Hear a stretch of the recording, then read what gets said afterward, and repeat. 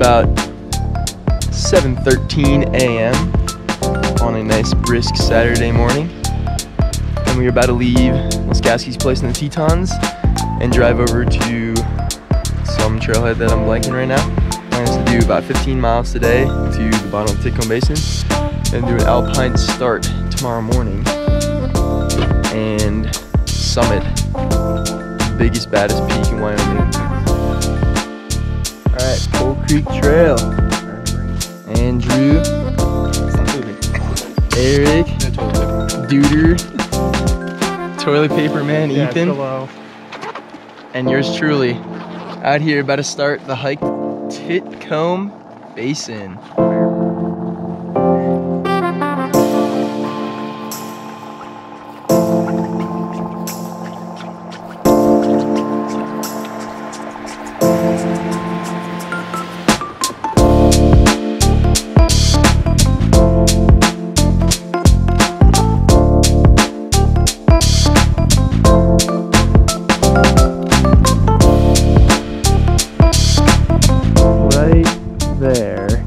That is Bonney Pass, which is a pass that we're going over tomorrow. We probably spent a solid 5 hours arguing if we should go over Wells Creek, should we do Torres Creek, should we do the high route, should we do Titcomb Basin approach. And here we are doing Titcomb Basin approach because we figured that the other ones involved either some climbing, too much rock hopping, too much exposure in the high alpine when it could be a storm, and we figured that this would be the best way to go. But it looks kind of intimidating. See how it goes tomorrow. You can take a look at the pass right there. Some nice snow up there. We're gonna go scope it out. It's almost 7 o'clock. Just had some terrible pad thai dinner.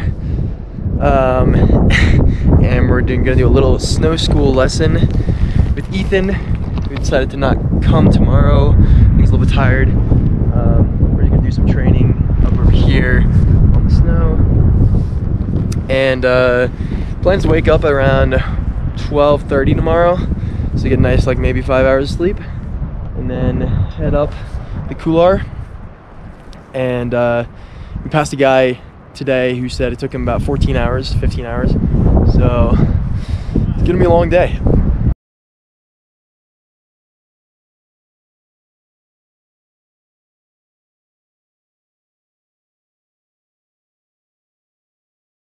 So a little change of plans. After doing the snow school, I think we spooked ourselves a little bit, and we're not gonna go on the glacier, which means we're not gonna go to Gannett today.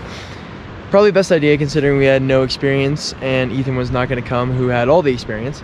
So we're gonna call it. We're gonna wake up early, hit Bonney Pass, and then also hit Fremont Peak. So still be a successful trip. And it's a beautiful place here. So a little disappointing because this will be the second time that I've seen Gannett and not hit it. All right, third time will be the charm, but tomorrow will still be a really fun day. It's 4:30 a.m.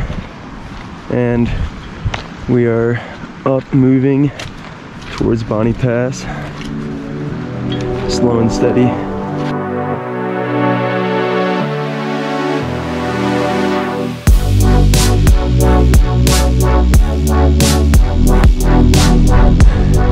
On this sick booter here up Bonney Pass.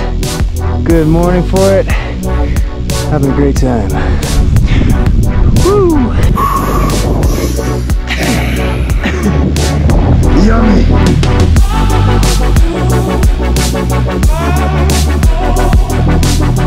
Andrew and I decided to hit some bonus peaks. And by bonus I mean the only peaks that we'll probably hit.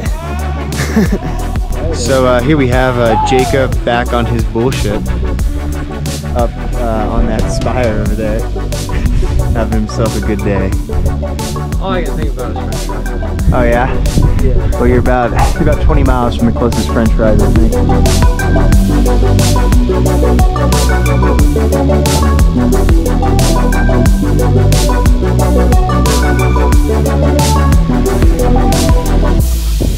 never been up here. Or maybe they have.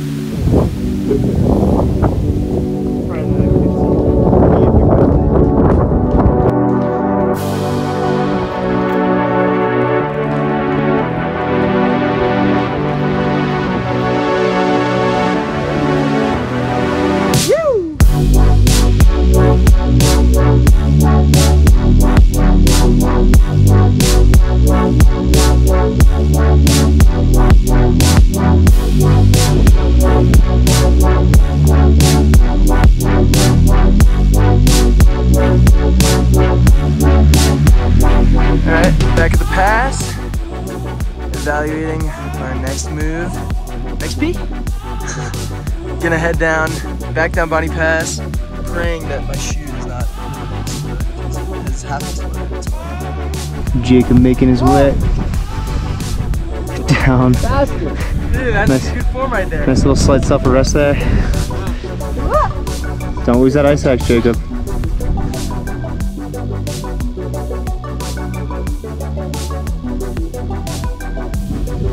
It's been a tough way down. We had a couple slips and a couple nice self-arrests. Laskowski's moving his way over to the rocks over here because he took a pretty good tumble. He was moving pretty fast. He got that good self-arrest, so that was good. But he's taking his time getting over there and then move down this rock face. All the other guys are headed down right there, making their way all the way back to camp at the lake.